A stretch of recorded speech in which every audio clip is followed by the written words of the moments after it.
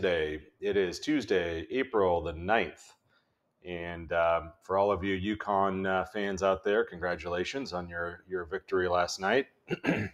Today we had kind of a quiet day really in markets, in the economic calendar, and then also in trading. Although for most of the day the market was lower. You know, we were down, call it 200 points for most of the day.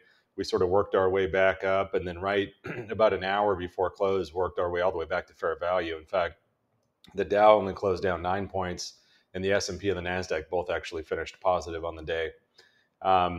So some late day recovery, and I think part of it was tomorrow we've got more data out. We've got a CPI number that'll be out tomorrow that the market's waiting, and then we've got earnings now that are kicking in for Q1, and so far so good. Although they've just started to come out, but I think the market sold off in some anticipation, and then just sort of recovered through the end of the day. Again, quiet day in the economic calendar, so not a lot of data out, but yields or bonds rallied a bit across the curve. We had yields come down. 10-year was down 6 basis points, closed at 436. So there you have it on the market recap. I put a section in there talking about, just because earnings season is now upon us, what the expectations are. Revenue growth is seen at about 3%, and then earnings per share (EPS) is looked at as growing at 5%. So those are the estimates for the quarter. For the year, we're looking at about 243, 244 on the S&P as far as the earnings per share, which is a growth amount from previous year of about 10.5%. So earnings are expected to be good this year. And my comments were, you know, sometimes the bars get set at certain levels. Sometimes they get set high and they're hard to attain, and sometimes too low and they're easier to beat, and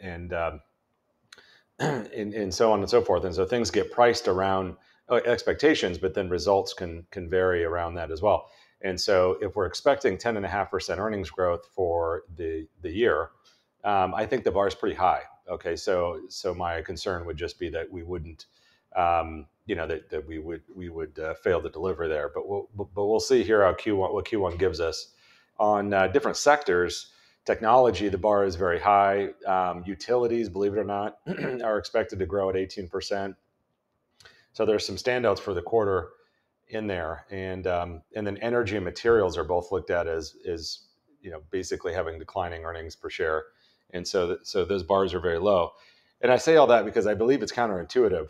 Where my guess would be that the sectors that have low expectations would probably outperform a little than the others, which are going to be hard to attain.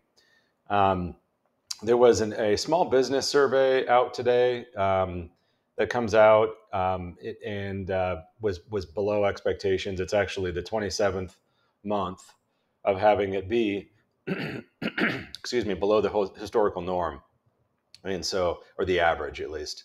I don't know if I'd read into that a ton. Like I've said many times, that these surveys, whether it's consumer sentiment or small business survey, they're worthy to read, and you should take note of them. But just keep in mind what it is. It's looking backwards. It's asking people, how they feel, which is what they've just gone through, not necessarily what is likely to come in the future, since that is kind of unknowable. But we get at least a glimpse, and it was the same culprits, inflation, interest rates, labor. Those were some of the complaints, I guess, or the concerns, I should say, on the small business survey. But we're adding 300,000 jobs a month, and so if you look at the real numbers, things don't really look all that bad. We've got full employment, earnings are growing, all of those things. You've just got some small business angst, and rightfully so. There's an election, there's geopolitical, angst, there's higher interest rates, all those things at play here. The question and answer section that I added for Ask Brian was a pretty simple one. It was really just a different size of investor asking if he has enough money to own alternative investments, if that was suitable. And so the answer is yes. We have a very broad array, a very diverse makeup of our alternative investment portfolio. And so we're able to work with both qualified purchaser and also accredited. So there's different asset levels, whether it's 1 million or 5 million in asset level, to make sure that we're building out the right amount of, or the appropriate alternative investment portfolio based on goals And but in either solution, it's a very robust offering, and so absolutely we can help people in that $2 to $3 million range build out those portfolios. Um, that's what I have for you today. I'm leaving it a little short on the day because, frankly, it was a little quiet. And I think tomorrow we're going to have a lot more in the calendar. We've got, like I said, the CPI data.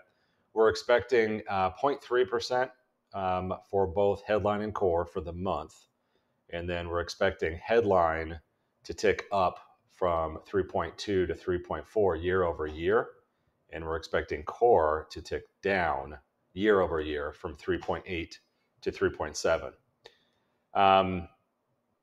If I were a betting man, I'd say we're going to disappoint tomorrow on those numbers just based on what I've seen. But again, that's kind of a shot in the dark. Frankly, doesn't matter. We'll see what the numbers are tomorrow and go from there. We also have some minutes out from the Fed of their last meeting, and there might be a few nuggets in there that we can glean on some rationale and logic that they're using. So with that, I'm going to let you go for the evening. Wish you all a lovely evening, and I shall speak to you soon. Reach out with questions.